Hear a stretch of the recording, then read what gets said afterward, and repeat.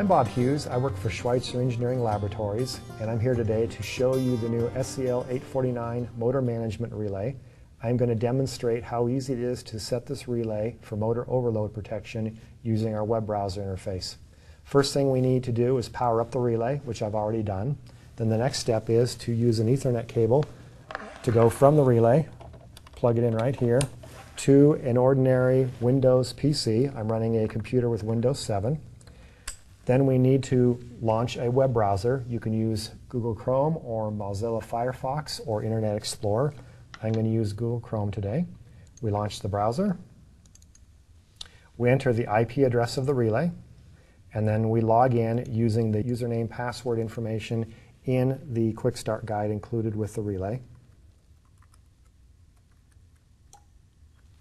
We are immediately taken to a basic setup screen. We need 3 settings to configure this relay for motor overload protection.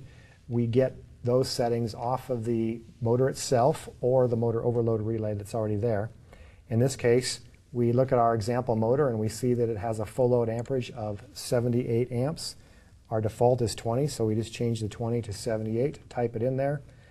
Then we need to verify the service factor. Again, that's right off the nameplate of the motor. Our example motor has a service factor of 1.15, which matches the default, so we're done.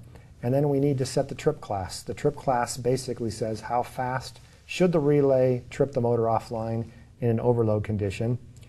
We can often get that off of the existing electromechanical relay if there is one already. And so we've determined that our trip class is a NEMA 20. We select that, click on Submit Changes. We then need to verify on the web browser that we actually want to save those. We click on Yes. And then we get an indication right at the top from the relay that says Changes Saved, and we're done. That's how easy it is to set the SEL-849 for motor overload protection.